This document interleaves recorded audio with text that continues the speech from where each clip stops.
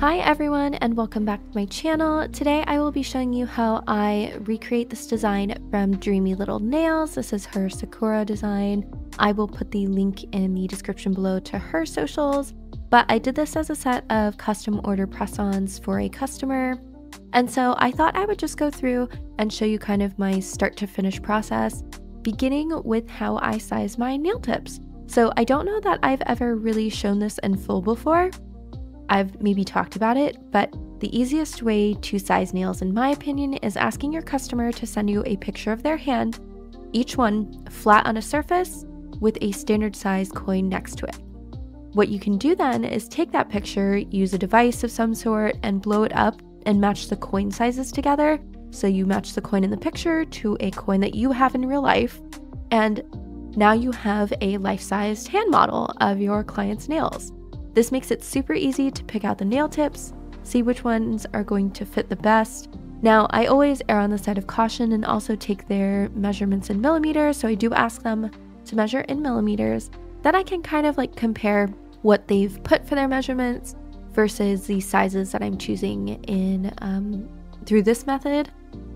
So I like having both to compare, make sure that I'm getting the best fit. I did ask this client if she was okay with me putting her pictures in the video. She said yes, so thank you so much to her if she's watching. But I thought it might just be useful to any of you who are looking to start selling press-ons and are not sure how to get the most accurate sizing. I will say for the thumbnail, you'll see I had her send me a separate picture of just the thumb on the counter flat. I do recommend you do that for the thumbs, because they will not lay flat with the whole hand on the table.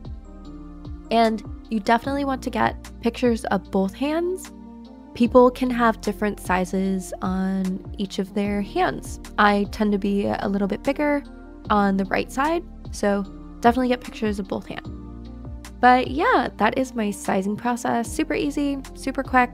I'm just doing some filing here. I have to file down the jagged tips where that nail tip was connected to probably some sort of mold through the manufacturing process. So I just shaved those down to make it nice and smooth. At this point, you might also end up shaving the sidewalls if you did have to go up in size for a tip. I always try to err on the side of caution and pick the larger tip if it looks like a tip might fit, but also might be too small. And then I will just shave down the edges as needed. I'm wiping off the dust here, attaching my nail tips to these stands. If you don't have these magnetic stands, if you have like the older version where the little pedestal has kind of a fatter head, I would strongly recommend these ones. I will try to remember to link them down below, but the nice thing is that the little pedestal for the nail tip, the head of that, where the nail tip actually rests, is a lot smaller than some of the acrylic ones I've seen. They tend to be big and then they actually stick out from under the pinky nails. At least for me and the sizes that I work with, I've noticed that they tend to stick out from under those pinky nails. I'm just wiping away the dust here. Any of that extra filing dust that is on there, I take a lint-free wipe and I just go over each nail. And then I'm using my Gel X Apres tip primer. I use tip primer and just really scrub the surface to make sure it's ready for paint. You can file this down, just use like a buffing block and go over each nail. I personally just find this easier to do. It's quicker for me, but whatever method works. Just something to note, this tip primer in the silver bottle is definitely not for your actual nails. This is just for the nail tips. So please do not try to use the silver bottle tip primer for your natural nails. And just a disclaimer before we get started, I forgot to add this in my last video, but I always want to make sure to warn everyone, do your research please if you are going to be doing nails at home. Check into the products that you're using, make sure that you understand if it has any allergens that you might be allergic to, and whenever possible, I just suggest wearing gloves to avoid contact as much as possible with uncured gel. So before I can apply art, I apply a base coat. I did that off camera. You've probably seen me do it a billion times. This is the Nail Bio Gold Flakes, and I thought I was going to use this for the gold flakes on the tips of the nails, but I decided it was a little too silver tone, so this is just some gold foil that I got off of like probably Temu or AliExpress, something like that. It's a little bit difficult to work with, as you can see here. It stuck to the silicone tool that I was using to try to pull it out of the container, but I just used a pretty densely packed ombre brush and just picked up the little gold flakes with that and applied them to the nail. Because these are base coated, the gold foil actually sticks pretty well to the nail. I don't have to use any like transfer glue or anything. Now, if you were to wipe off the sticky layer of the base coat, I definitely would recommend using a layer of transfer glue to apply the gold flake, but because I have that base coat, I did not need to. I don't love this method, I'll be honest, for doing the gold flakes. It's quite finicky, and I feel like it would probably be easier if I just got a polish that has a gold flake in it. If you have any recommendations, please let me know. I have plenty of gold glitter polishes, but I'm looking for one with these irregular shaped flakes. And so far the ones that I've tried, unfortunately, have been pretty cloudy. They don't give like a nice clear finish. So maybe I'll have to make my own. But here I'm just kind of showing you the behind the scenes of how messy nails can get. So I cleaned everything up and then applied on top of each nail the Koopa matte top coat. I'm going to be doing an ombre, and so I wanted a matte surface to work on. And if you're doing something with pigments, colored pencils, anything like that, I would really recommend this Koopa matte top coat. It is pretty thin, so you know you're not going to be adding too many layers of bulk to your nail art by using this product. I have not tried it with chrome, so I cannot say whether or not it's good with isolated chrome application, though other people have said it is.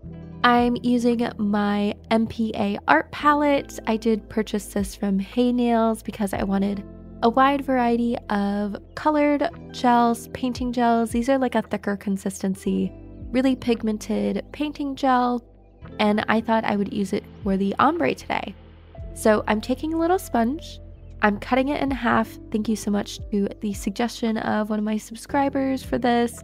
The original sponge is just a little too big in my opinion, so this worked amazingly. And I'm just dabbing that in some of the paint, and then I'm going to be using this to do my ombre. I thought it would work well because it is quite an opaque color. It can be easier to get a good ombre with an opaque color if you're doing the sponge method, because the sponge method will tend to soak up a lot of the product. So you want something that is going to be quite opaque and a really thin coat. I did attempt here to use my base gel method to kind of blend the edges, because it did have some of that sponge texture, which isn't super noticeable, but is also not quite as smooth as like an airbrush. However, I didn't really like how this looked. I think that the MPA art palette gel is just a little bit too thick to ombre with this method. So I wiped it off and started over with just the sponge, and that worked out perfectly fine. I ended up doing, I think, 3 layers of this, maybe even 4, really building up that color on the nail bed edge, and I think it looks pretty good. I do have an airbrush, but I've heard some things about how you don't want to aerosolize gel, so I haven't really brought it out again. I do have some acrylic paints that I might try with it soon, but I just, I didn't want to try to mess with that with a new customer's order when I didn't exactly know what I was doing. So I just did the sponge technique this time. And you can actually take a clean sponge and kind of dab the edges if you think the line is too harsh, and that will help blur those edges too. So now on to the fun part that maybe all of you were waiting for. These are some petals that I pre-made off camera because otherwise we would be sitting here for hours on end. So these are the tools I use to sculpt these petals. You want to take a wire of your choice. Can be gold, can be silver. I've done some silver petals before. And this I think is either 28 or 24 gauge. It's something pretty skinny because you want to have good flexibility with it. You don't want to be struggling with bending the wire. So I take the end and I'm going to loop it around some sort of round implement. Here I'm actually just using a Q-tip cut in half. Whatever you choose to use, you just want to make sure it doesn't have a flared edge because you do need to be able to pull that wire off of the end of the tool. So I wrap it around, give it a twist to secure the ends together, and then just nip it with some wire cutters to free it from the rest of the wire. Now you want to have different sized petals, so in addition to using that Q-tip, I'm also just using like a plastic pusher, a cuticle pusher, and the handle of a nail brush to get 3 different sizes of loops that will eventually turn into the petals. Variety is good because then you can create interest in your design. If all the flowers are the exact same size, I personally just don't think it looks as good, so I like the different size variation here. You could really do as many size variations as you want. That's personal preference.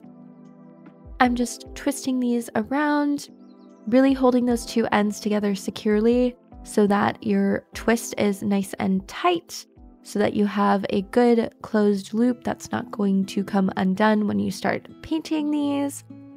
And I really recommend that you have a set of wire clippers for this, or at least a dedicated set of nail trimmers because they will dull. So the next step is to take a pair of tweezers. You need something that is skinny like this, that has a straight skinny edge, and you're going to take those loops and first elongate them to be more of an oval shape by just pulling the end. And then once you do that, you're going to take your tweezers, clamp down in the middle of the outer tip of that loop, and then turn your tweezers inward to create this little divot here. This gives you that classic Sakura petal shape. And then I'm just curving these petals outward by wrapping them around that brush handle. So you want to do this for every petal, elongate it to an oval first, and then take your tweezers and make that little indent at the edge of the nail. These tweezers here are the kind that you want because if they are too big, you won't be able to get like a really nice little indent. You need something with a skinny tip and something with a straight tip. Having a straight tip is really important too. So you want a really nice, good, sturdy pair of tweezers for this. Especially when you get down to the smaller sized petals, the fine tip is going to be pretty important for getting that little detail added. And then just carving these. The curve is so that when you go to lay it on the nail, it's going to stick up in a nice shape. If you do them perfectly flat, it's going to be harder to get them adhered and in a way that looks natural. So just give it a little bit of a curve. Just a teeny tiny bit even helps. I did take off my gloves for this process because I do find wire work with gloves is a lot more difficult. And now I'm going to be making the little stems. Here's a sneak peek at like all of the math that I did to try to figure out exactly how many petals that I would need. These are just some little beads from Michaels, some iridescent clear beads that I'm using for the stems.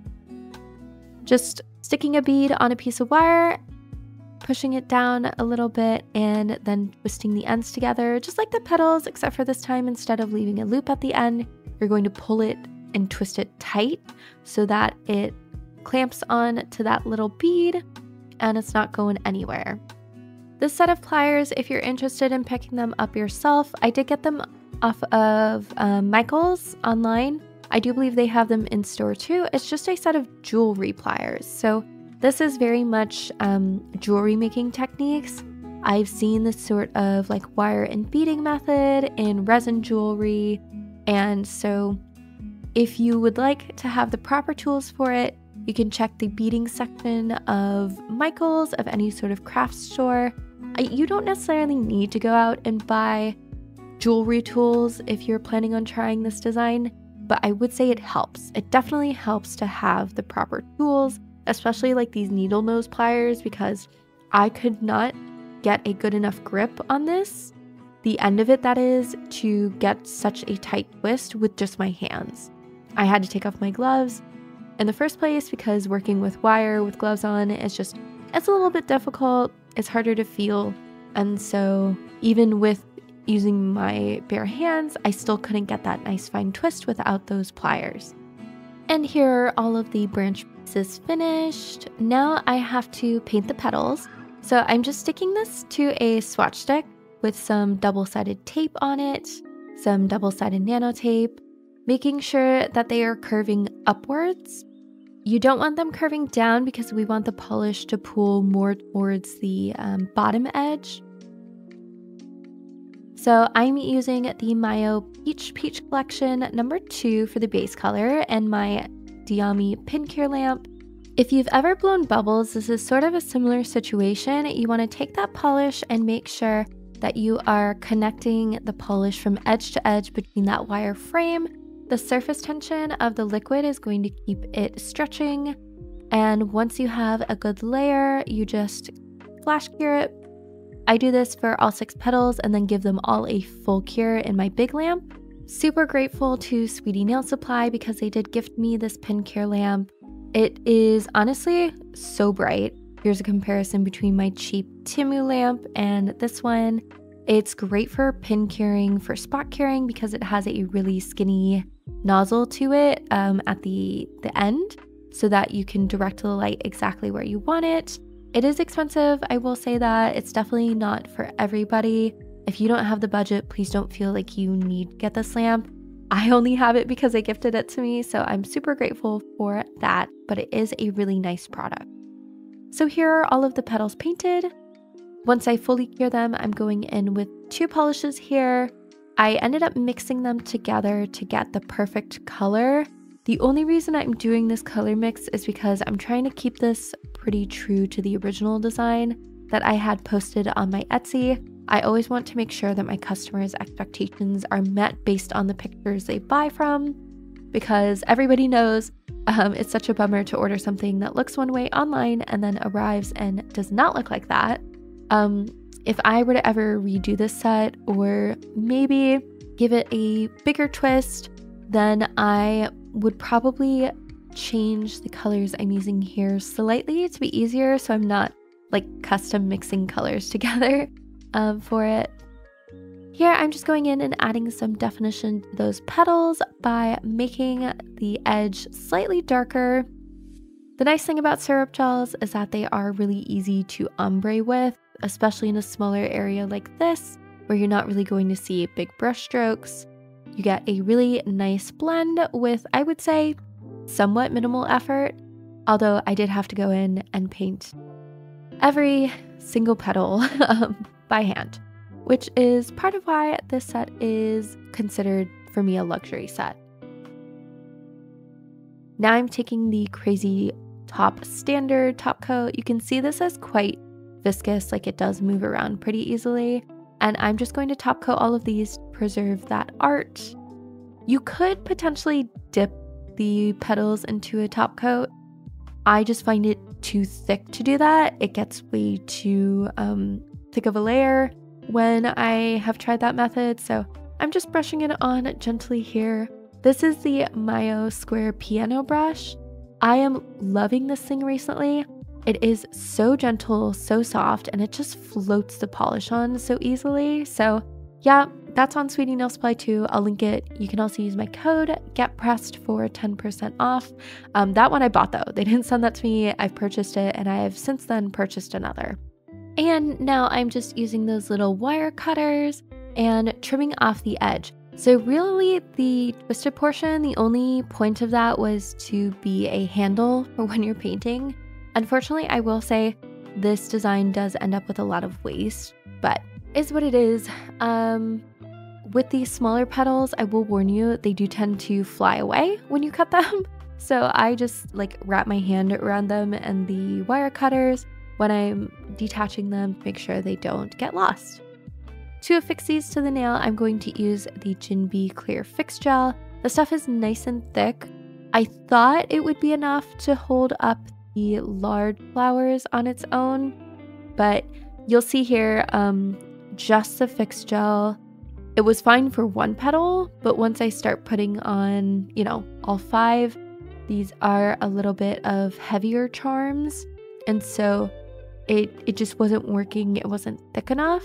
So what I ended up doing actually was taking some of the Yogo 3D Clear Clay Gel, and I just take a teeny tiny little piece of that, stick it to the nail, And then I used some of that fix-it gel over that clay, and that gave me the absolute perfect consistency of glue gel to ensure that those petals would stay placed and I could really position them how I wanted them. Sorry if my voice sounds a little rough today. I'm actually recording the voiceover after my first full week back at school. It was just teachers for this week, but we had quite a few meetings, and so I was doing a lot more talking than usual, and I think my voice is just maybe not used to that, and so it's a little bit scratchy, but that's okay. I'm excited to see all of the students again, and I'm sure if you're a parent out there, you are ready for your kid to go back to school. So that is coming up for me here soon. I will say I apologize in advance. I probably will be on YouTube less in terms of like commenting and socializing on both my channel and the channel of those I follow. Unfortunately, I just got really busy during the school year, and I do want to keep up with doing school and nail content and being able to put out videos for you guys. So I probably will be a little bit less active. I'll try to drop hearts and likes here on your videos, so if I can't comment, no, I love you all, and I really appreciate my community that I built here. It's been so much fun having this channel, getting to share my thoughts on nail products, show off what I have purchased, and hopefully help you all with your purchases if you are looking for swatches, reviews, whatnot. It's been fun. So this portion of the video is me just applying all of the embellishments. I'm applying each petal one by one, organizing them how I think they will look best, and then adding some pearls and some little caviar beads to the center to kind of emulate the pollen coming from the center of a flower. Now this set is definitely my most complicated. It is my most expensive currently on the website on Etsy. I will be honest, I'm probably going to be removing it. If you really, really want a set, can email me. My email is in my description. You can also private message me on Instagram, on Etsy. It's a lot of work. I probably should be charging a little bit more, to be honest, with the amount of time it takes me to do this. I have to hand paint, hand place, hand sculpt each petal, do the base nail, the ombre, all of that. And really the real reason I think that I'm going to be removing it is just I want to respect Dreamy Little Nails. I know she doesn't particularly like doing this set. I think she's done it a couple times, but for the same reasons, it's just a really hard set to create. And it's her design. I did slightly change it, but I would say I'm not comfortable with the amount that I've changed it. Sell it as my own design. I know there are a lot of artists out there, nail artists, who are totally fine with recreating others' work, and I know there are a lot of artists who are completely fine with people doing that as long as they tag them.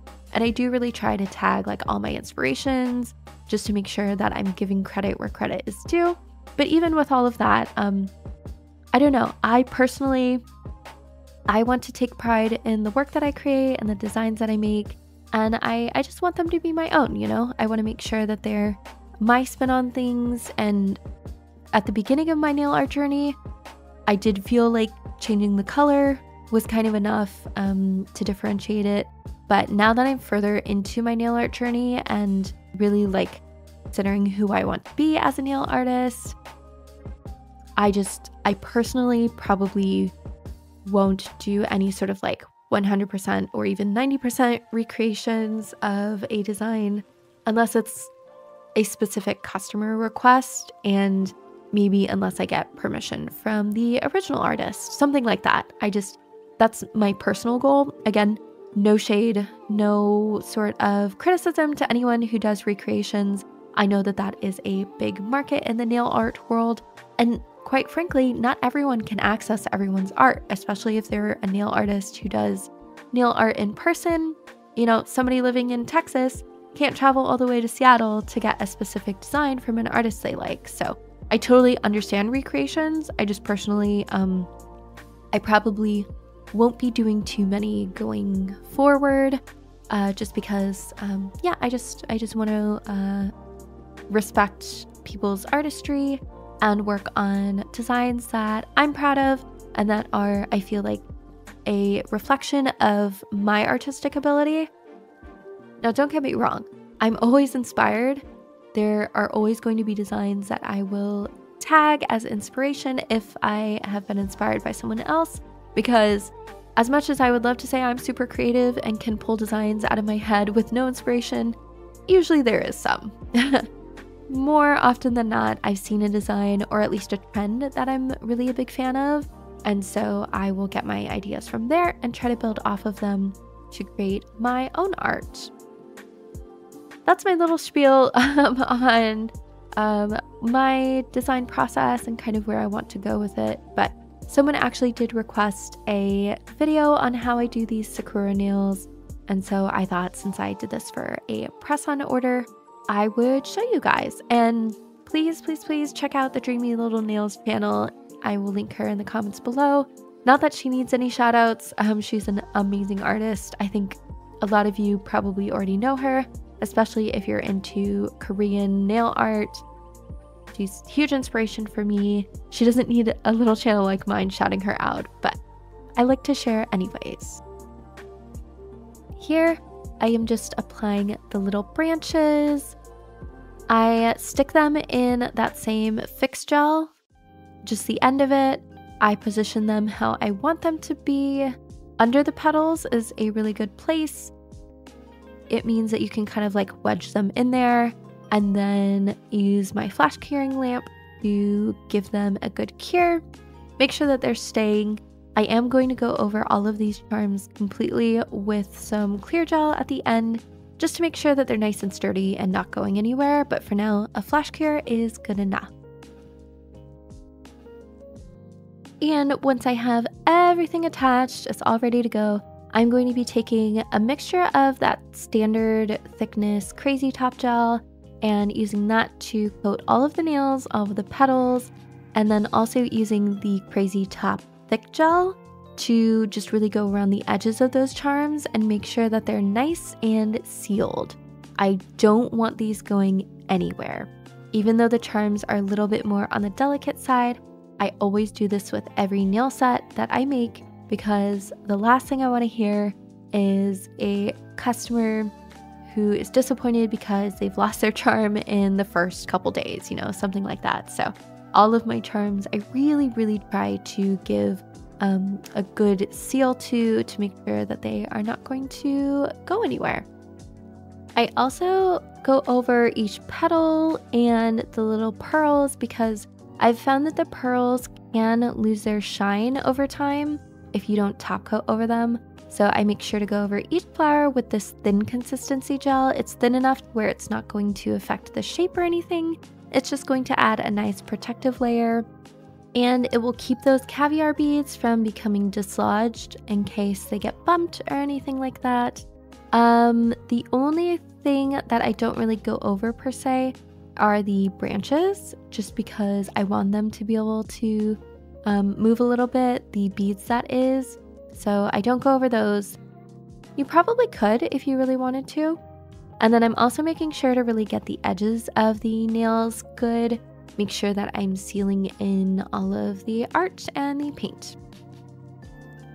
Now I'm taking a liner brush and I'm dipping that into the thick gel, the Jinbi Crazy Thick.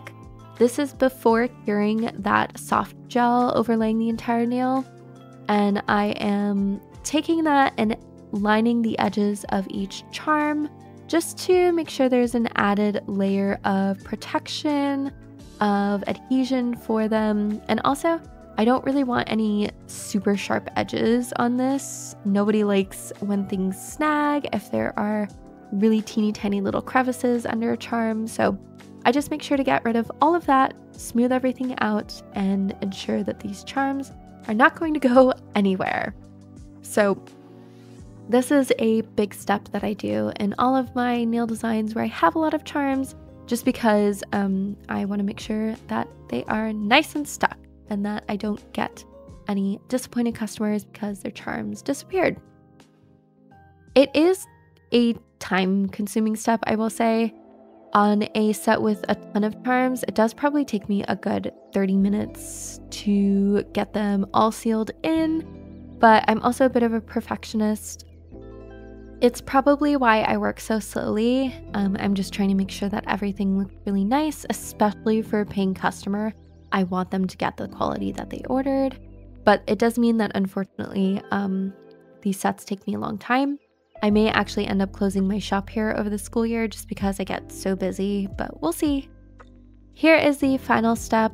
I detach all of the nails from the stands and I make sure the edges are nice and clean. And I've begun filing the inside of the nails just for better adhesion. I'm just using a little handheld file here. I do actually have exciting news. So probably Tuesday or Wednesday, I will be posting a video that is a review of not necessarily nail polish, but more nail tools. So I have a couple lamps to show you, a new nail drill, and a new dust collector. Some of this stuff I was sent for PR for the purpose of reviewing. Some of it I had purchased myself. And so I just thought I would share what I learned. A lot of them are professional grade, so I am trying to move towards using really high quality products that I know are going to last me years instead of like using cheaper things that I know I will then have to rebuy in the future. So I'm super fortunate in that I got to try some of the products, and not so fortunate in that I spent probably hundreds of dollars buying some of them too. So yeah, if you are looking to upgrade to some professional grade items, definitely stick around for that video. I'll give you kind of like the pros and cons of the different things that I tried.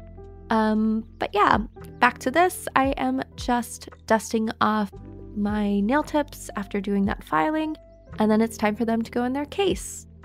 So these are just little clear acrylic cases. I get them off of Temu, and then I stick the nails in them with a little bit of double-sided nano tape.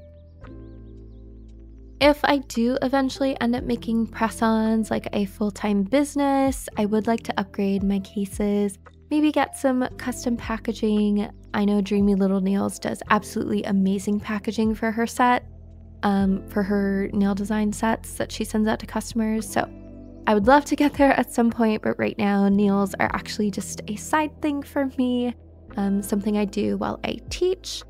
I do really appreciate, though, everybody who uses my codes, who supports this channel. You're really helping me and enabling me to keep making content for you all, because I don't have like a ton of extra income to spend on nail products to try out, to test, swatch, to review, and all of that.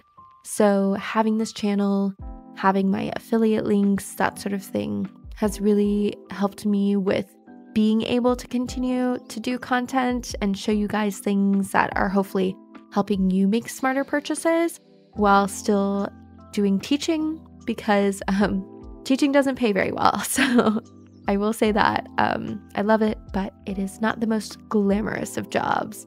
So yeah, I really appreciate everyone. I honestly do. And it's so much fun talking in the comments. I'm sad that I won't be able to probably do it quite as much here with school starting, but I will definitely try to set aside time for that, because it is something that I enjoy. It's almost like a second job for me that I like doing. I come home, and after school, if I don't have any grading to do, I work on nail content, but it's relaxing for me. It's fun, it's enjoyable. I get to interact with a great community. If you haven't checked out my Discord, I will link it below if that's a social media that you use. We have a lot of fun on there, sharing product reviews, discount codes, asking questions if you have any about nail tips, whatnot. It's been really fun so far. So here is the finished design. I'm really happy with how these turned out. I really hope the customer is also happy. She, I think, received them at this point a couple days ago. Finishing touch for the packaging is I put on my little branded sticker. Another tip, I guess, that I haven't maybe mentioned is if you are somebody who's trying to start a business, who's trying to start a YouTube, definitely check out Canva. That's where I make all of my thumbnails. I made this little custom sticker design in Canva, same with these cards here, these instruction cards. And then I just got them printed from Vistaprint. Once I have my nail set ready to go, I do use an extra layer of bubble wrap to protect them, and I stick them in a little bubble mailer. If it's only one set, I can get away with these 5x7 bubble mailers, but if it's more than one, I definitely need either a bigger bubble mailer or sometimes I'll use a box, just depending. You also get a little application kit that comes with your buffer, your file, your alcohol wipes, a pusher, your sticky tabs, your glue, and then just some cute little stickers that I got for freebies. I actually showed these off in a Temu haul that I posted somewhat recently. I'll link that up in the corner if you want to check it out. But get their little kit prepared. I did recently get these little butterfly clips that are cute. They're just a little freebie thing. They're definitely not something that like I sell on its own or anything. I don't even know if people use them, but I know a little free gift is always nice in an order. And I seal it up.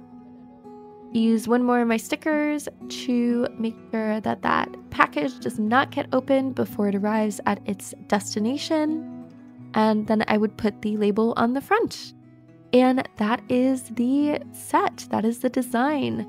Here is actually a set I'd made originally for this as like product photos for my nails. These are a long coffin shape. You can tell my ombre is not that great here. It's a little bit patchy, so I have definitely upgraded my ombre since then, but I really do love this design. It's gorgeous. All credits to Dreamy Little Nails. Please check her out. Let me know down in the comments if you've ever recreated a look and how that went for you. I really appreciate you all being here once again. I hope you have a wonderful morning, evening, night, wherever you are, and I will see you next time. Bye.